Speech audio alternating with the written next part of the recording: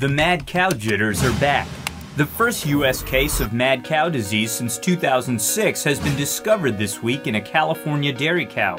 Formerly known as bovine spongiform encephalopathy, or BSC, the sickness obliterated UK cattle populations in the 1980s and 90s, and was responsible for the deaths of 225 people worldwide after they ate contaminated meat. This is only the fourth case of mad cow in U.S. history, and authorities say they are confident U.S. beef is not contaminated, as the bovine in question was not set for slaughter for human consumption. The cattle industry now has to hope this won't trigger a panic like the one in 2003, when beef exports dropped more than 70% after mad cow surfaced in Washington state. Regardless, it might be a good week to go vegetarian.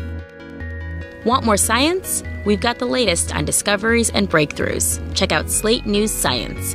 Click to subscribe. Like us on Facebook at Slate Video. Follow us on Twitter at Slate Viral.